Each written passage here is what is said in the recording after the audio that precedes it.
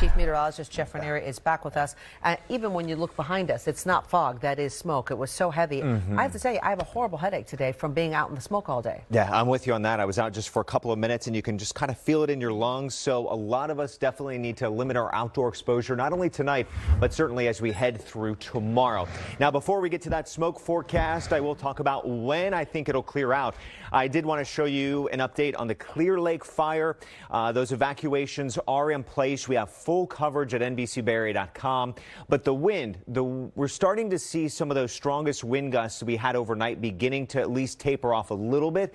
We still have some gusts of 10 to 20. And that's why with the fire location here, it's pushing any embers potentially towards Lower Lake High School. And that's why we have those evacuations around this area, because, again, of that wind direction. Now, as we head through tonight and tomorrow, we're only looking at wind gusts here of 10 to 20. So hopefully that'll help the firefighters to continue to battle this. Now let's get you to the other story, and it is all about the smoke. Look at this picture. Every single bit of it is smoke. We're not looking at any fog here. So all of us just really being choked by this smoke moving across the Bay Area. And the air quality, well, it shows it. Look out here towards Walnut Creek. You can only see a half mile, maybe a little bit more off towards the distance, but that's just about it. So we are looking at unhealthy air for sensitive groups if you have respiratory problems up into the North Bay. The coast is good from a slight ocean breeze.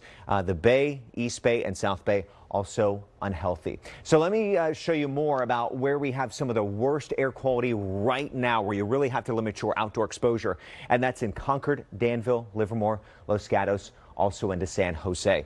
Now, here's the thing. As we roll through tonight, also into tomorrow morning, there's no big change. You can see the legend up here. We're looking at moderate, even a little bit stronger smoke staying over the North Bay, East Bay, and also the South Bay into tomorrow morning. And that also stays as we roll through tomorrow afternoon. I even think at this point on Friday's forecast, we'll hold on to that smoke lingering across the Bay Area. So the big question, when could we actually get some changes? When could we actually see this get pushed out of here?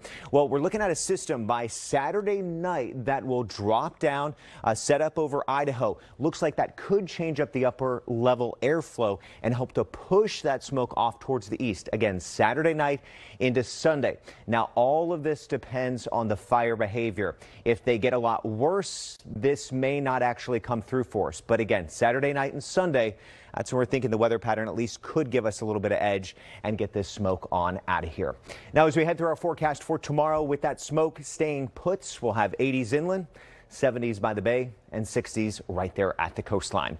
My 7-day forecast in San Francisco continues with this trend of 60s for daytime highs, 50s for morning lows. And you'll see over the inland valleys, we're also remaining in the 80s all the way through this weekend. Then once we hit next Tuesday and Wednesday, some upper 80s and also low 90s. So it's that kind of weather. Get the games out, whatever you got, board games, video games, and try to stay indoors. Yeah, as much as possible. You got it. Thank you, Jeff.